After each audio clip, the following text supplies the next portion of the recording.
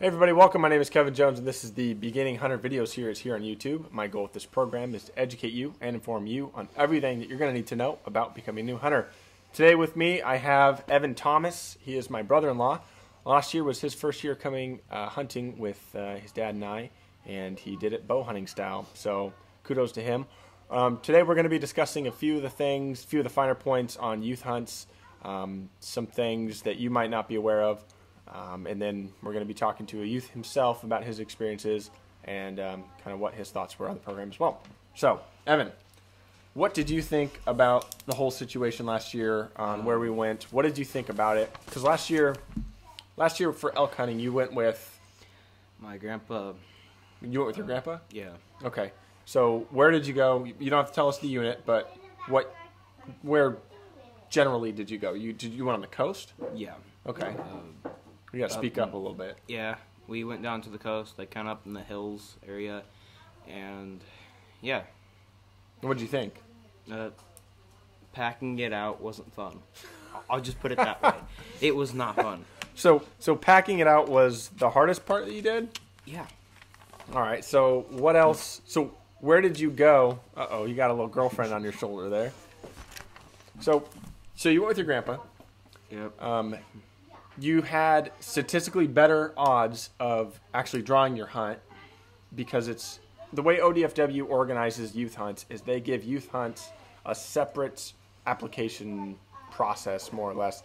He was able to get his hunts at better odds than I am able to get mine. I have to compete with everybody. He has to compete with other youth in Oregon. One of the things to note is that you don't just buy a youth hunter license and you don't just buy a youth fishing license. You buy the combination, and it's for $10. So Evan, we were able to get him a hunting and angling license for $10. If I were to try to do that, for just my hunting license, it's $33.50. If I want a fishing license, it's more than that.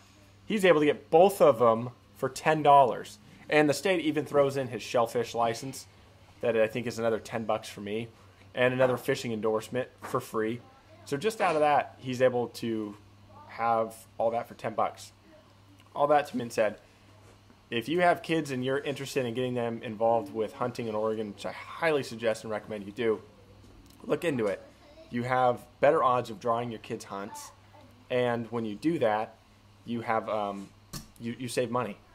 So, Evan, let's flash forward to when you went with your dad and I over to Eastern Oregon, and we bow hunted for mule deer. You remember that? Mm-hmm. What did you expect going into it? Did you know that it was going to be as difficult as it was? And my dad said there's a lot of hills, I thought he was kind of exaggerating a little bit. Right. There is a lot of hills. There's a lot of hills. Yeah. So as far as the amount of deer that you saw, or animals for that matter that you saw, was it what you expected, or was it more, or was it less? I thought there was gonna be like a couple deer here and there every day. Yeah.